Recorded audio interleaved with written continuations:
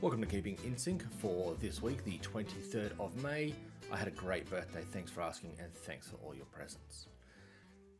Now, just a reminder that the updates that I'm talking through this week may change from a date perspective, or you may not see them at all due to your organizational settings, so please don't shoot the messenger.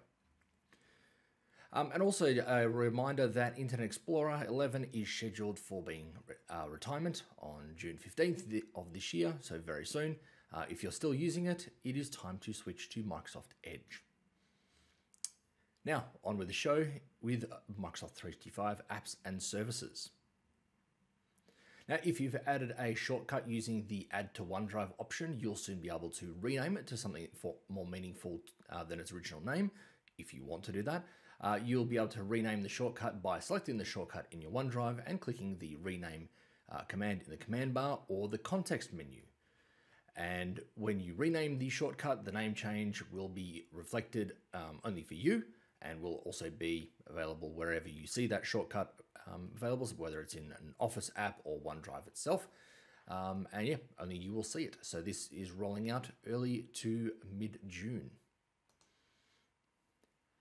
Now, Microsoft is also giving the admins the ability to customize the quarantine email that you receive to include an organizational logo, use an organizational email address, so it comes up in the from address, and even change the subject of the notification.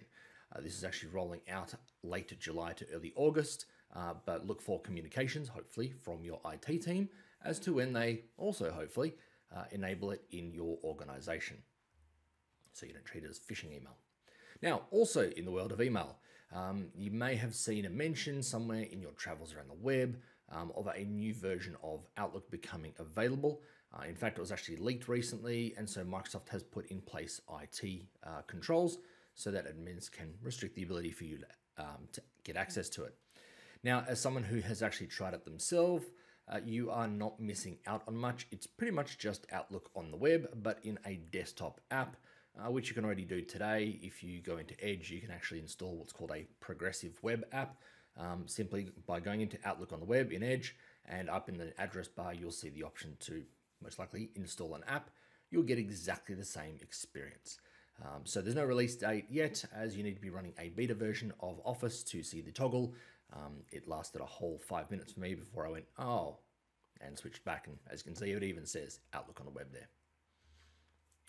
Now, also in the world of email, but not email, in Yammer, so with this new feature or feature update, the sender name information in Yammer's interactive emails will change from the person's username on Yammer to simply their name.